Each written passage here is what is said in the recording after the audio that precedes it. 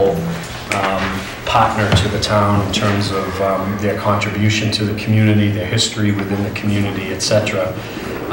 What we've seen and experienced over the last few years, particularly when the economy went south and our town budget was overly taxed, was that the costs of providing the hospital services, because there's such a large organization, particularly in the public safety realm, it became a very costly enterprise for the town, to the detriment of taxpayers here and residents here, because we were on occasion in a situation where we were forced to close a station, and if we had to send services to the hospital, that would leave one station of 3 to service the entire rest of our community. So that brought us to some discussion points, and we have enlisted the services of your colleagues, certainly welcome yours and your participation, but really what we're trying to do is find some creative ways to offset some or mitigate some of those expenses. And we don't really have an answer or a proposal, but what we do know is that there must be a way for us to access some offsetting funds, or you just mentioned cemetery transfer of land at a value. All of that ties into the Commonwealth in some way. There must be a way that's a very unique set of circumstances for a community such as this that has a large state property or state organization that is impacting the service delivery. And ultimately, of course, the local residents are paying for those public safety services, and if they're not able to tap into them when they need them, it becomes somewhat concerning. So I would ask your assistance in quantifying for me what that looks like. Yep. We have that data. We can sit down and figure out a way in which we can. It's a year-over-year issue, and it's something that I have to say we got refreshing or welcome response from the state hospital, and both Representative Maselli and Lyons have indicated that they're willing to help us try to work with this. So I will get you the information, and hopefully we can talk further about that as we go. Great. So just to put some context behind what Tewksbury State Hospital is dealing with right now, is the $2.2 million reduction in the governor's proposed budget, which will end up putting a number of folks out of work, consolidating one of the floors over there, and I don't think that's the way we should be approaching this at all. In fact, just a little history, in the previous administration, they were trying to close down the Taunton State Hospital, and the legislators sort of fought that back every year. So I think the new governor looked at it and said, well, Taunton's got a lot of people fighting to keep it open, so let's look somewhere else, and they must have looked at Tewksbury. So I think that that will be one of my highest priorities, is trying to maintain that level of service for Tewksbury State Hospital. So I think that what we need to do is work with the administrator over there. I had a lovely meeting with her as well when I was first elected, and Scott was there. But I think that we need to do both things. So we need to fight to keep the $2.2 million, and at the same time work with her in a way that doesn't further impact her budget. So I would not look to take anything out of her operating budget. No, we agree on that point. Look at something similar to pilot to figure out if there's a way of recognizing this. And there may very well be other communities that have creatively done this, but it's so obliquely worded that you can't necessarily find it. So I need to do a little bit of digging. That's the creative thinking we're looking for. I need your dollar amount though, okay? Because I need to know what the ballpark ask is. We'll get you something on that. Great. Yep. And quite frankly, while dollars are preferable, it can be, I think I speak safely to say that, trade-offs or some other way of recognizing that added expense is something that at least is moving in the right direction. So there's ways to be creative here. And I would note, just for clarity's sake, this issue has been something that's been on our radar for a number of years, so it predates the current budget turmoil that you just mentioned. So maybe offline it would be helpful to me to get the history of what's been attempted in the past, and by who and what result, and it's just helpful for me to get the background. So we'll regroup with you on that. Great. All right, so the next item is, as you probably are aware, we here in Tewksbury undertook a very aggressive infrastructure project to improve water and sewer systems. After we meet with you tonight, we're going to have another presentation about a dramatic improvement in our water treatment facility that's on the table. But that put us in a difficult situation as a community because of the cost of paying for that. So we're interested in at least exploring with you potential for any kind of cost mitigation or benefits to people like our seniors, veterans, and the community in general as it relates to specifically sewer and water usage fees. The state had a program that was funded, I forget the amount, but it was, yeah, a couple of $1 million statewide. Right. This is a $100 million project that Tewksbury took on. So we're trying to come up with some options or some avenues to consider that would involve you and your colleagues at a state level that might help us to mitigate that. We've done as much as we can locally to refinance when it was advantageous. We've done everything to address rates as best we can, but the reality is, it's still an expense that has to be borne, and people who, for example, seniors on a fixed income, it's sometimes a very difficult thing for them to deal with. So we're trying to come up with some creative approaches there. No answers expected tonight, but... We did file a bill that mirrors what Rep. Maselli did. Awesome. So I sent copies over. It's Senate docket 1568. Great. And that would, I guess, reestablish the $2 million for the sewer rate relief fund. And Super. out of that, try to earmark $200,000 for Tewksbury. Excellent. It's a good start. Yeah. So we sometimes we that. just have to, instead of feeling overwhelmed by the totality of something, you just have to just try to dig away at it, take Chip pieces away of at it. it. Chip away. Yeah. Very good. Piece I'm at a using the time. wrong word. Chip away. Appreciate that. I mean, that's how you do it, right? I will just mention parenthetically, I have another community I represent who wants $72 million for an all-in project and can't break down any incremental cost for me. And it's not going to happen because they're not being realistic. Yeah. So I'm a big realist, and I will do my utmost to break this down into meaningful chunks for you. Well, okay? and that's the approach that we've taken through some very difficult times, and if history is a guide, it's proven that it works for us here because we're sort of in a better place than we were 5 or 6 years ago. So that brings us to the last item that we really wanted to touch base with you on tonight, and that deals with our public library. And the library itself is a jewel in our community. When the economy tanked a few years back, we were forced to make radical cuts to every budget in our town budget, general fund, including our library. And what that leads to is a discussion specifically about the subscriptions and periodicals budget.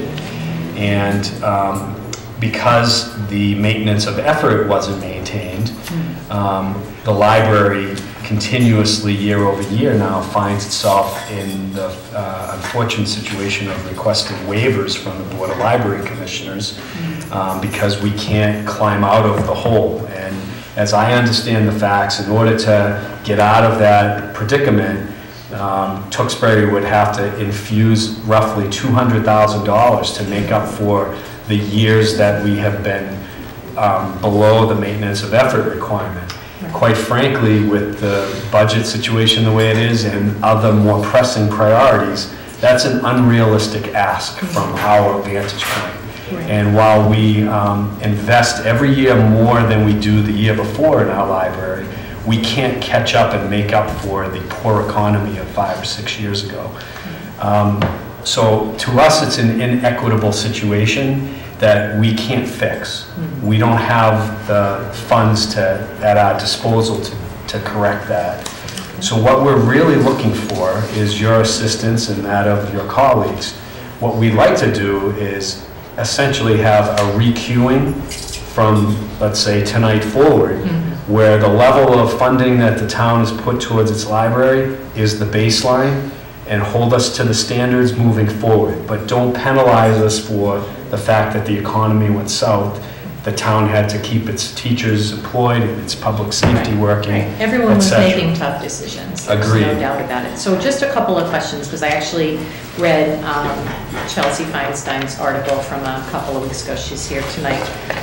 So just so I'm fully clear, you're in the whole 200,000. How much is it on a yearly basis? And I do read that you are able to meet your 80% compliance, but what's the amount that goes into the budget yearly for this to meet your compliance? For the library itself, to get to compliance? Annually? No, annually, not the 200 that what's the amount each year that you're doing? It says you're at compliance, you're doing 80%. Right. I'm just curious. It's compliance, it's also hours open. Okay. That factor into it.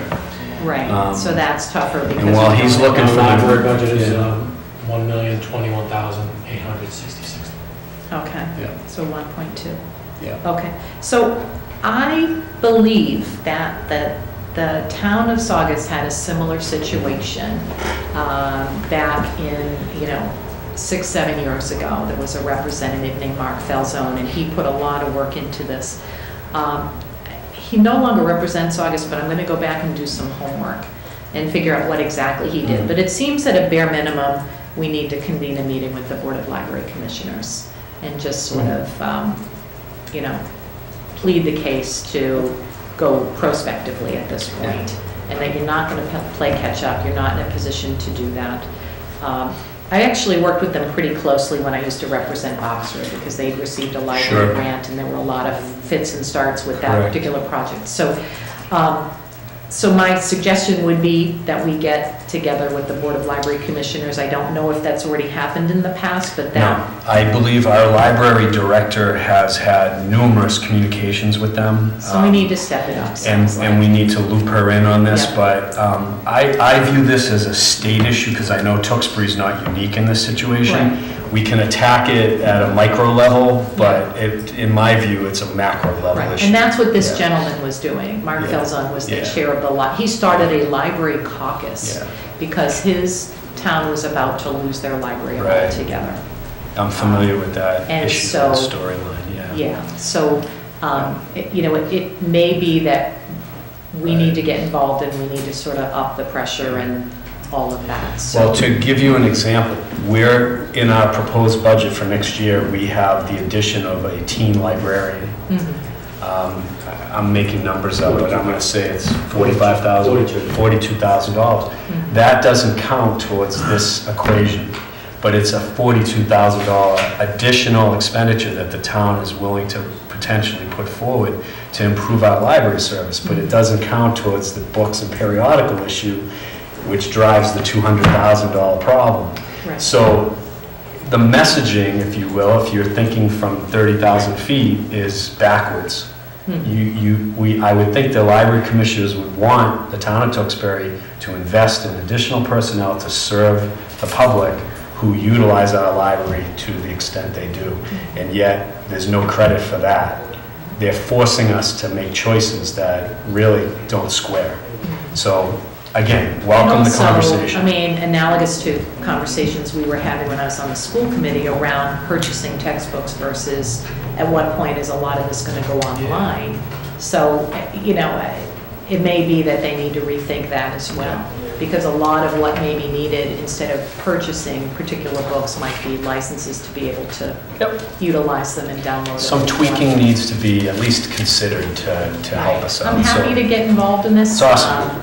And again, sometimes I feel like sometimes the library directors might be out there trying to do what they need to do, but sometimes it just takes bringing it up the ladder and having some other folks have her back to see where we can take this. So well, that's why we wanted to speak with you about it. We appreciate your willingness to meet with us. I may have mentioned this to you today when we spoke by phone, anticipating this discussion, but we view this as the start of a dialogue. Obviously, your comments tonight reflect the same context that we're not going to make decisions or come to a resolution on any of these things this evening, but we welcome your further input, your stewardship of all of these issues for us.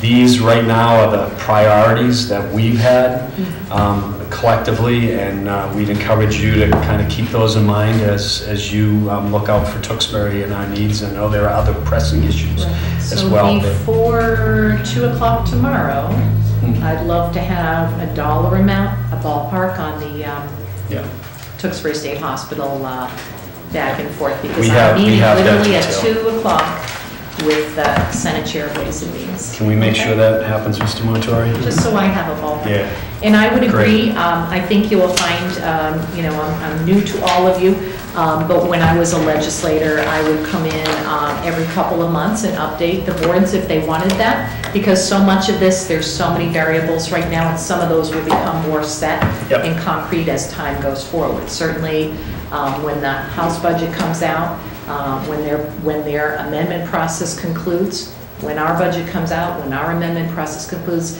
in terms of budgetary, in terms of legislation, as I said, committees are really slow to get up and running this year. But once that starts, and once I'm able to get the handoff on the legislation, that we have a placeholder for you. But you know, there's so many different variables that we'll know more about as time goes on. So I'm more than happy to come in on a regular basis and keep you updated. That's what I did from the 6 communities that I represented in the past. So I will leave it to your discretion to decide how often you want me to come, or if something major makes a change, I will certainly contact you with that information, so that if that may be the decision maker, to have myself or the whole delegation come back. And I just want to let you know that we're working together as a delegation very well. There's a little bit of a backstory in that, you know, one of the 2 House members had replaced me in the House. I tried to replace him back, but there's no tension there. We work together. We both represent 2 of the communities, and we've worked together quite well on a number of issues. So if you feel that it's at some point advantageous to have the 3 of us here, I think that would be perfectly fine. We all need to work together, because if we don't, and we're off in 3 different directions, then we're not helping you at the end of the day. So that's why I asked each of the legislators, what did you put in for your requests for Tewksbury? I want to see them, I want to be in sync. So that, as you know from budget process, in an ideal world, if something's in both the House and the Senate, there's no conference, it goes forward in the final package. So the common theme that we've taken away from these 3 separate discussions is that the 3 of you are in lockstep relative to these issues. So that is a very positive message, and there's no question we'll take advantage of your offer to come back and see us.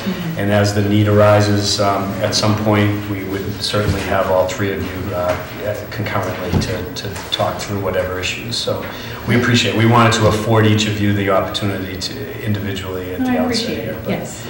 So I want to thank you for spending time on behalf of my colleagues with us. As things progress, certainly know you have an open line to any of us and the town manager. And we look forward to talking with you again, hopefully very soon. Thank you so much, and I just want to wish Scott well as he cycles off the board and recognize his many years of dedicated service to Tewksbury. So thank you, Barbara. Good luck, and you'll be glad to have a little time back with your family, I'm sure. Absolutely, and as I told these guys, I'll be around. Very good. Thank you, Senator. Thank you so much. All right, Mr. Montori, is this next, is there a PowerPoint? I gotta set up the PowerPoint. So we need 2 minutes to set that up? Not even. Okay. Can I pull that right over here? Yeah. That makes it easy. All right, so we're going to invite our guest from AECom to talk with us about the water treatment plant and proposed improvements to that facility. I don't know, while they're setting that up, if you want to offer any introductory. There was a warrant article on the annual town meeting warrant this year. It's been in the making for the last couple of years for the upgrades to the water treatment plant in town. The warrant article seeks to borrow $13.1 million to undertake the upgrades. AECom was hired by the town a couple of years ago to undertake a feasibility study and then undertake the design of the treatment plant. Feasibility study was funded through a town meeting article a couple of years ago. Came back to town meeting to seek funding for design. That was also approved. This is a project that we've been in front of town meeting discussions leading up to this $13.1 million. So this is not something that is dropping on anyone's lap tonight. The water rates that I presented a few weeks ago incorporate the $13.1 million into them. I've asked them to come tonight to make a presentation to the board to present the findings and the projected costs for the plant. Before we do that, Brian, there are several key players in the vote tonight. In addition to AECom, Peter's here, and Lou, I have them introduce themselves to the board and get participation. So Lou and Peter, why don't you guys come up front too and introduce yourself. My name is Peter Hartford. I run my own company, MPH Environmental. I'm a resident of town of Andover, about a little less than 3 miles away from the water plant. I've been hired as the owner project manager. I've been working with Lou as well as AECom for the last 8 months or so. Before I became an owner project manager, I had worked for Metcalf for 15 years and also for Camp Custody for almost 2 years. Excellent. Thank you and welcome. Lou? I'm Lou Zedian, I'm the chief operator of the water treatment plant. Welcome again. Nice to see you. Yes. It's been a while. Been a while. And I know we have Brian, our DPW director, with us tonight. Yes, good evening. How are you? Mr. Chairman, members of the board. Good. I'm going to turn it over quickly to Don and Steve from AECom. But I just want to say that, and just to reiterate that this project started, well, really it has its roots in 2009, 2010 when we received a notice of non-compliance. At that time, we took a very close look at our treatment process and a plant that was 27 years old. In light of the fact that we do have a changing water that comes down the river, environmental factors, but I guess one very important fact is that DEP was looking at changing their regulations. And we wanted to make sure that we were going to meet those regulations, given the fact that we just received those non-compliance. So we dove in, we did an assessment of the plant. Again, a plant that's 27 years old, and we started a planning process that brings us to tonight, in which these two gentlemen will present. Excellent. So before we get started, please give us your name so we can talk with you intelligently. Good evening, my name is Don Shelton. Thanks. I serve as AECom's project director for our work here in Tewksbury. Awesome. And to my immediate right is Steve DiFrancesco, who serves as the project manager for our. Terrific. Thank you and welcome to you both. Thank you. Thank you for inviting us here this evening. This is an important project for the town. No question. As the previous speakers have mentioned, the project has been ongoing for a few years now between the assessment and the design, and we wanted to take this opportunity to update you on the project as well as the cost associated with it. So we've prepared an agenda of items that we'd like to cover. We're going to start off with a little background information on the plant so you have an understanding of what the facility is about. We'll talk about some typical drivers. What usually drives a community to upgrade a facility like their water treatment plant. I'm going to go over some of the major improvements that are proposed for the program, and I'm going to conclude with our opinion of cost for the work. The water treatment plant is located in the northeast corner of Tewksbury. Its source water is the Merrimack River. It's located in somewhat of a precarious location in that it's about 2 miles downstream of the confluence with the Concord River. And it's also about a little less than that downstream of the lower wastewater treatment plant. Now the river itself, the water quality in the river is typical of a river that passes through populated areas and agricultural areas. But what makes the Merrimack River water challenging is that it's called a flashy water. And by that, we mean that it can change water quality significantly over a very short period of time. One of the measurements of water quality is turbidity, and it's measured in NTU units. And it measures the clarity of the water. Lou and his team have taken measurements over time that have been less than 10 NTUs, and at other times over 1,500 NTUs. So that's a very wide range of water quality. And when you have those kinds of challenges, coupled with being just downstream of a wastewater treatment plant, it really takes a skilled set of operators to be able to deal with the fluctuations. And you're very fortunate with the team you have, led by Lou Zibiano. Taking a closer look at the facilities themselves, the plant is located on Merrimack Drive. There are two major facilities. The smaller of the facilities is the raw water pump station. The pump station draws water from the river. There is some preliminary chemical treatment that occurs at that facility, and then the water is pumped from there up to the treatment plant where the actual treatment occurs. There are improvements are proposed or planned for both facilities. If you're familiar at all with the Trollbrook Golf Course, that green on the left is the 13th hole. I think I've been in that trap more times than I care to talk. I think I've hit the plant. The plant itself was constructed in 1988, and at that time it was constructed with a capacity of 3.5 MGD. In 2000, the plant went through a major expansion and the capacity was increased to 7 MGD. MGD is million gallons per day. In 2005, a sludge dewatering system was added. Now, when you treat the water, one of the steps in the treatment process is to add some chemicals, slow the water down a little bit, and allow the solid matter to drop out. That solid matter is called sludge. So almost in every treatment plant, you really have two process trains. You've got a liquid train that treats the water that ultimately goes to your users, and then you have the byproduct of the process, which is called sludge, which also has to be treated. So in 2005, the plant installed some sludge dewatering equipment. I'll talk a little bit more about that in a few minutes.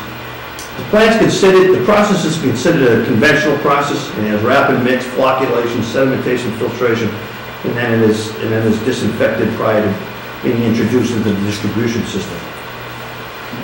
The plant has never been refurbished, so it's a 27-year-old facility.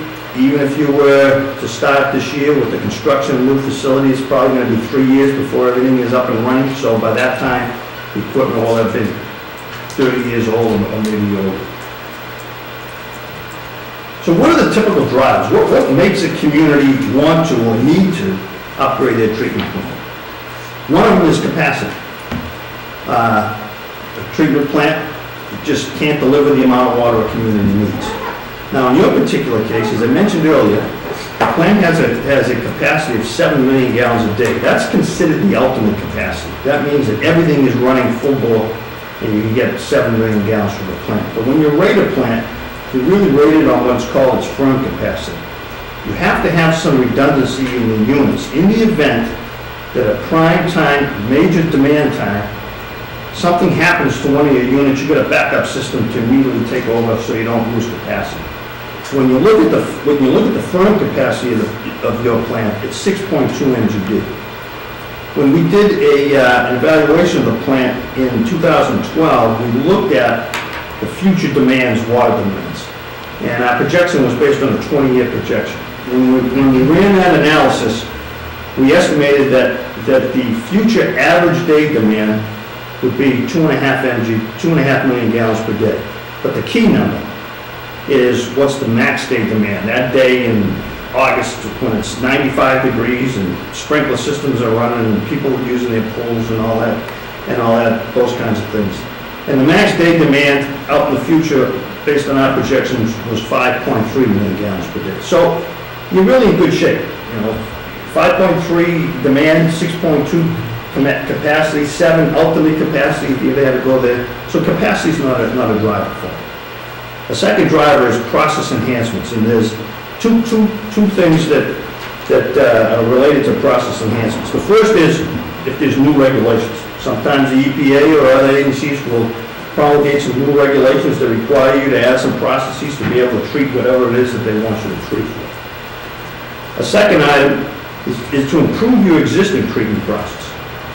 Over time, you learn things that work and things that can work better. You look at things that can save you money and improve your overall treatment process. And so, that's another item that's used to enhance your treatment, consideration to enhance your treatment process. As part of this program, there are some process enhancements, and I'm going to talk about those in a minute. The last item is equipment and facility improvements. As I mentioned earlier, the plant's a 1980